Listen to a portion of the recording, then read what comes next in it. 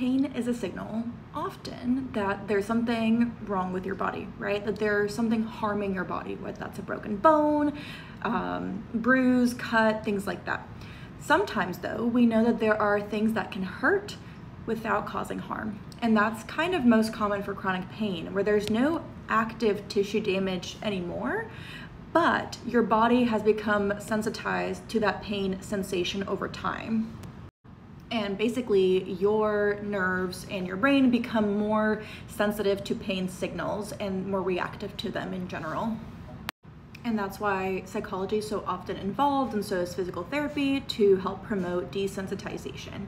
And it's honestly quite challenging because it's really hard to override your body's natural perception of any hurt as being harmful. But again, it's really tough, but it is really important to help retrain your body over time to notice those pain signals less and less.